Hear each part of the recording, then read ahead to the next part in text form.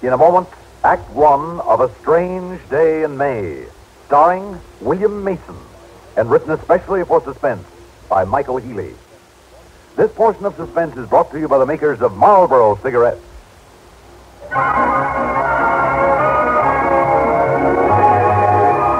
Julie London sings the Marlboro song.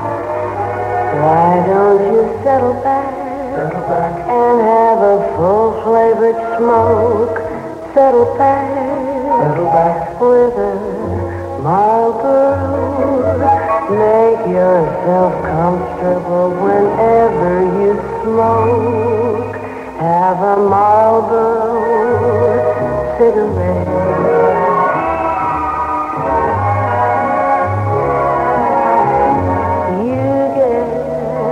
A lot to like with a Marlboro filter,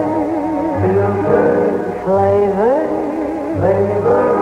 pack or box. Try Marlboro, the filter cigarette with the unfiltered taste.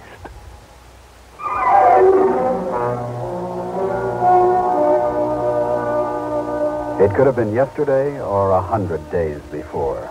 I'm not sure anymore. Time has become just a word.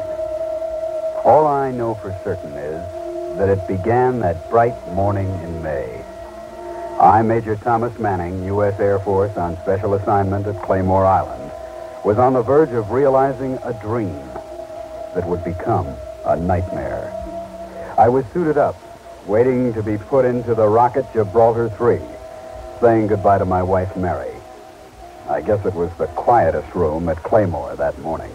Oh, Tom, I wish I felt more confident. Oh, Mary, easy. They'll be calling me soon. Honey, it's hard enough. I know. I'm sorry.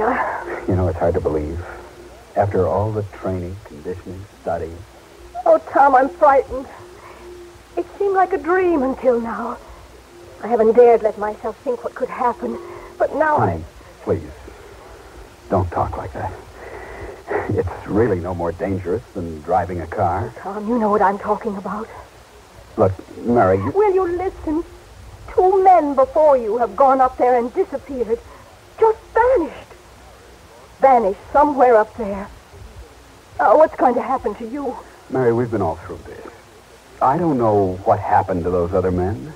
We may never know, but we've got to try and find out. Somewhere there's an answer. Now, my mission is to try and find it. Is it your mission to leave and never come back? What's out there as important as my love for you, my need for you? I don't know. But remember last summer, the night you found me lying on the hammock staring up at the stars? Well, the nearer this has come to happening, the more the fascination's grown until... Yes, I remember. You were almost in a trance. Honey, I felt possessed. The universe was calling me to explore its secrets. It's that simple. And Mary, I feel I'm going to learn what happened to the others.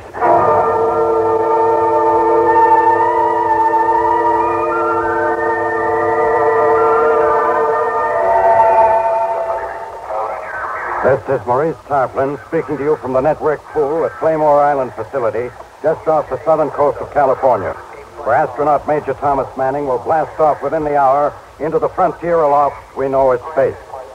It seems fairly definite that this flight is more than experimental.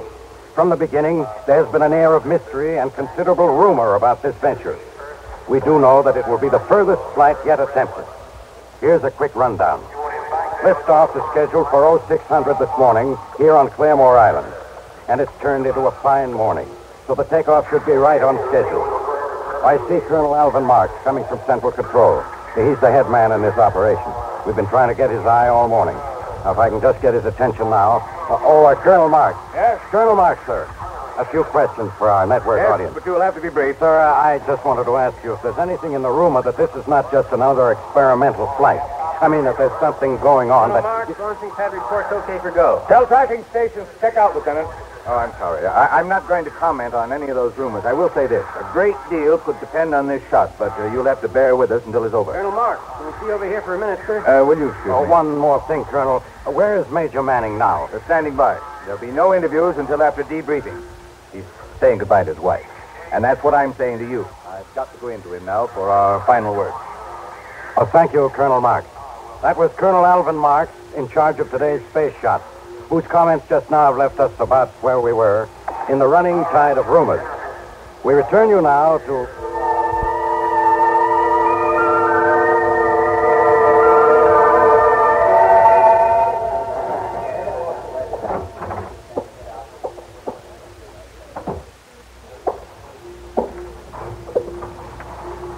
Hello, Colonel Marks.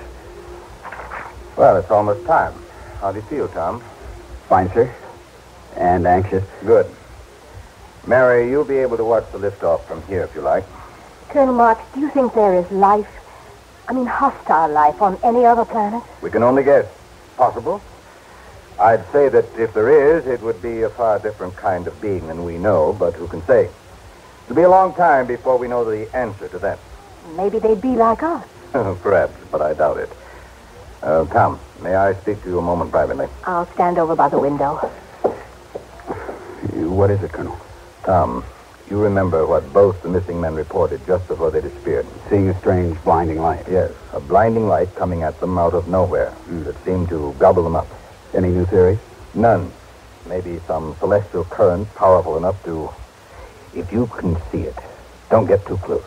Just see what you can make of it and come back down. I will, sir. And we'll be waiting to pick you up in the desert as arranged. Goodbye, Tom. Good luck. Thank you. I'll be talking with you over the intercom. Well, honey, that's it. Oh, Tom, hold me for a minute, please. Now, it's going to be all right. I'll be down before you know it. Come back to me, Tom. And, Tom, I'm very proud, too.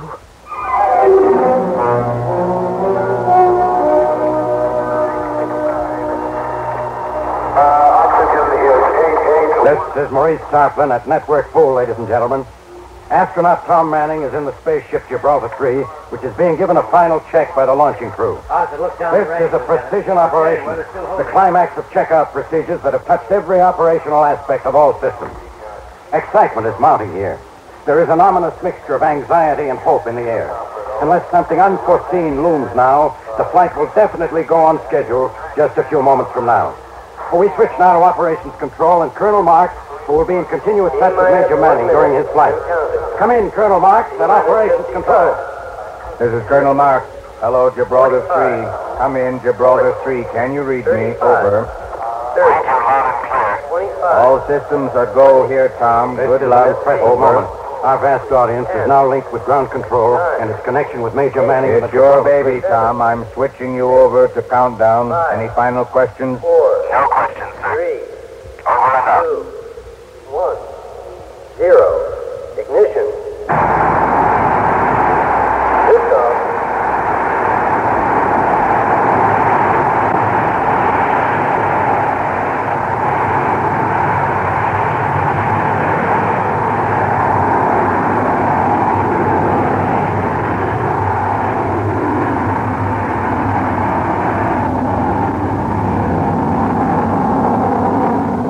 Colonel Marks here, Tom. Liftoff was perfect. You are climbing nicely. How do you feel? Feeling fine. Keys are building. You're programming well. Pressure okay. Oxygen okay. You'll be entering maximum G's in a very few moments. Roger. She's beginning to vibrate now. Standing well. Altitude 36,000 feet. She's settling down. Cabin temperature building. Otherwise okay. You're still climbing nicely. Climbing nicely.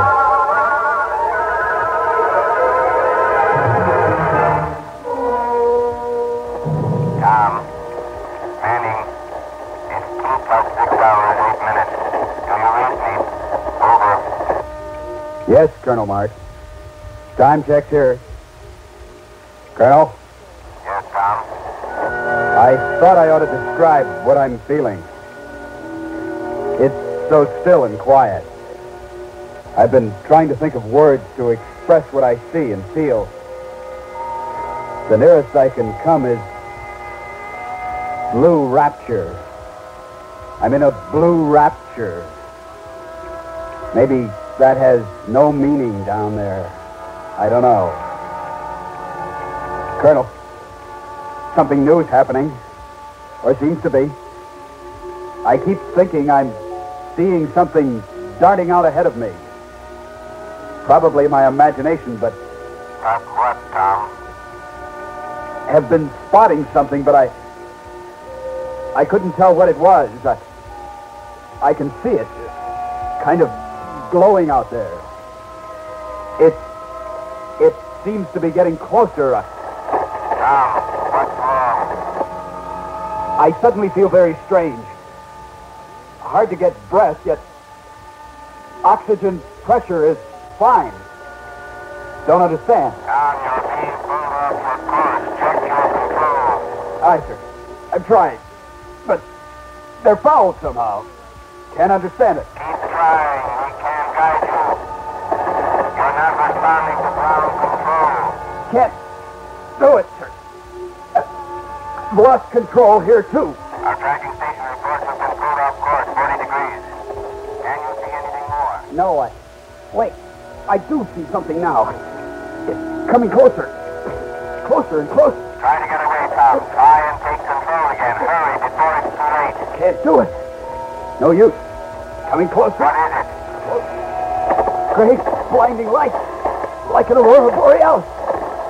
I can't see her. What is it, Tom? Too blinded. What's happening? It's something. Tom, can you read me? I'm not getting you. Colonel. Gibraltar 3, can you read me? Gibraltar Colonel. 3. Colonel. Come in, Gibraltar. Gibraltar 3, tracking station 3. Colonel. This is Colonel Marks. Report, please. Hear me. Hear me. Has a fix on Gibraltar 3. Any station in contact with Gibraltar 3, report me now, please. Oh, no. You've all lost me.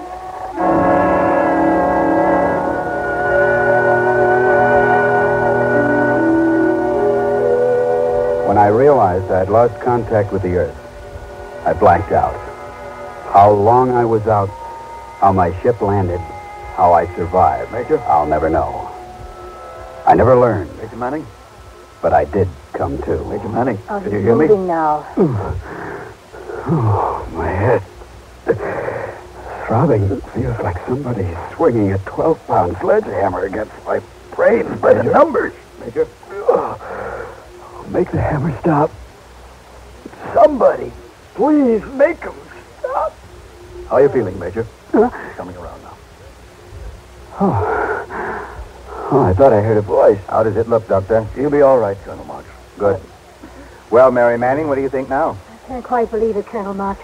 Just proves out our theory again. I don't know about the others, but this is Annie. Where am I? Right now, you're lying on a cot at the base medical station. Colonel Marks. Is that you? Yes? Mary. Oh, Mary, it's good to be back. Hello, darling. Hello. Well, just hello? Yeah, what kind of a greeting is that?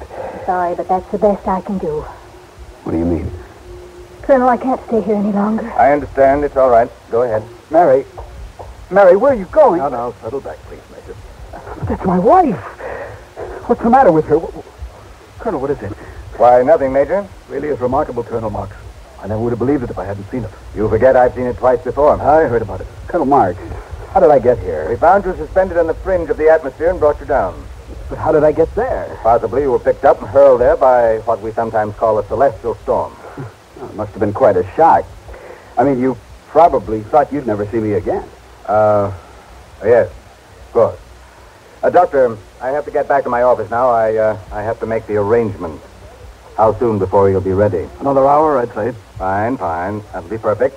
Just perfect.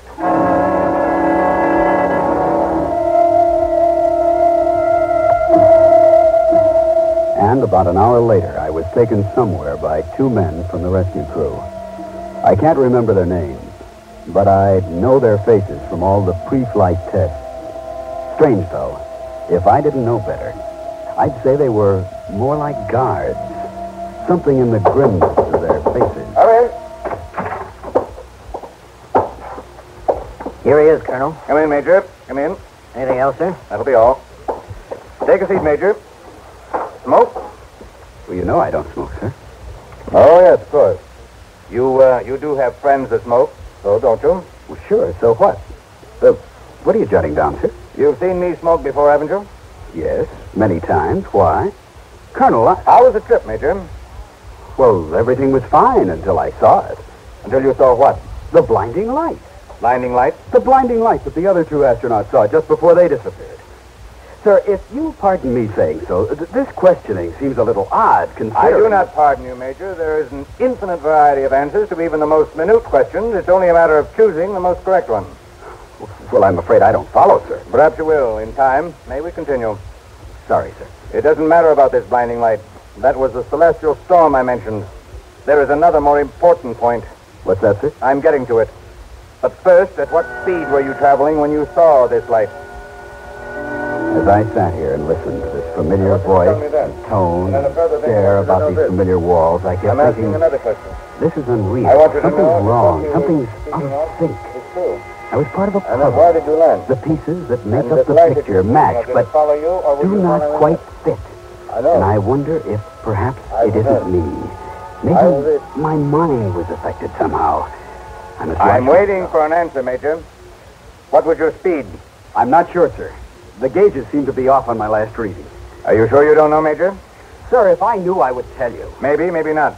But why shouldn't I, sir? You might have reasons of your own. Now, what reason could I possibly have for withholding information from What you? time did you lift off this morning? What time did I lift off? I'm waiting for your answer. 600 hours. And now to the point, Major. What was your mission? My mission? Well, you mean the space probe? Come now, Major. Let's get down to cases. Call it a space probe or anything else, but wasn't your mission to get information about our installations here? I don't get it. It's as if you didn't even know me. My mission was to learn what happened to the other two men. I see. What are you doing, Colonel? Calling the guards. I'm finished with you. It's up to the doctors now. The guards? Well, exactly why do I need to be guarded? Colonel, the doctor. Hello, thank you. What? Colonel, I'll kill you with your own gun. Oh, now look, Doc. Be sensible. Return that revolver. It won't help you. No, thanks. I know exactly what's going on. You're only making it hard on yourself, son. We'll try and help you if you let us. Colonel, sir, are you all right? Tell him yes. Everything is all right. Return to your post. Yes. He's gone. Now what? I don't know. I've got to think. Mary, I gotta get home and tell her what's happened. Sorry, Colonel, but I'll have to belt you one. Give yourself up. The authorities will get you sooner or later. See you, Colonel.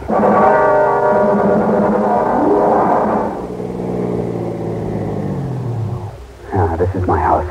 Now, don't get panicky. Just sit tight. Run into the house, get the money out of my wallet.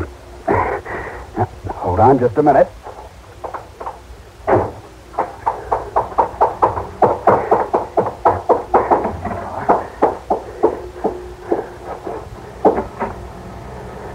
Now, let's see, where did I leave my wallet? Oh, yeah, I remember. Yeah, must be in this drawer somewhere. What are you doing?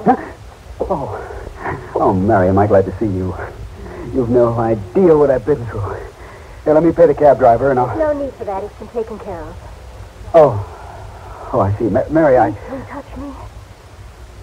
Oh, Mary, aren't you glad to see me? Why, yes, of course. It's just that I... Mary, look at me. Mary, this is your husband, Tom Manning. Mary, what's the matter with you? What's the matter with everybody?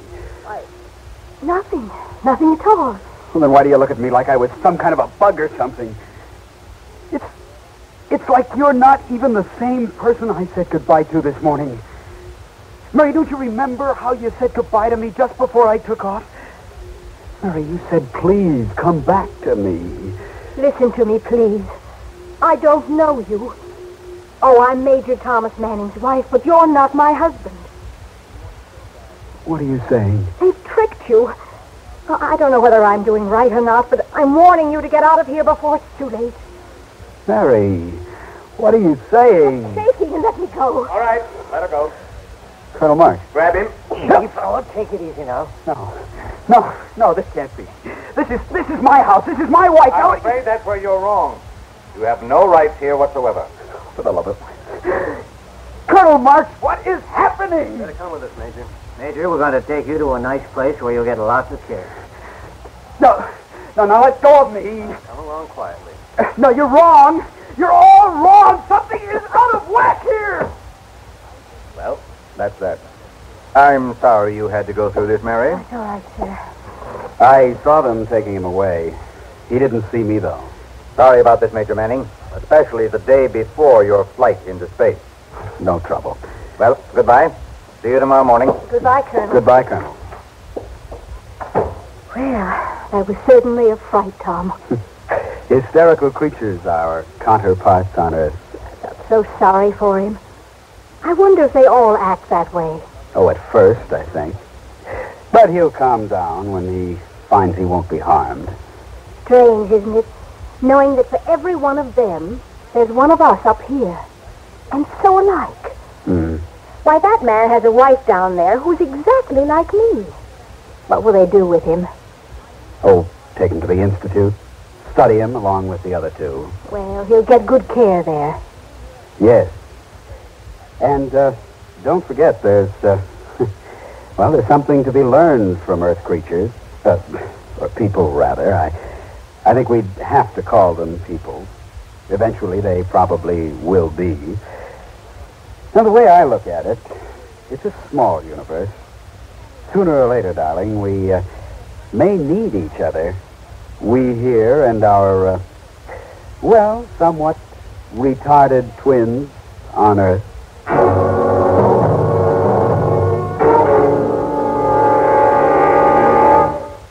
Suspense.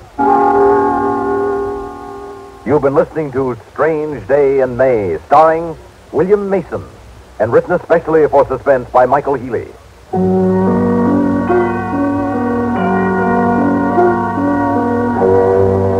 Suspense is produced and directed by Fred Hendrickson.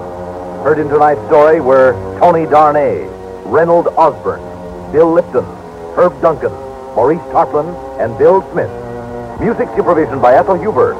Sound patterns by Walter Otto. Technical direction by Michael Shoskis. This is Stuart Metz speaking. Listen again next week when we return with another tale well calculated to keep you in suspense. You've been listening to the OTR Gold Network. Find more classic radio at otrgold.com.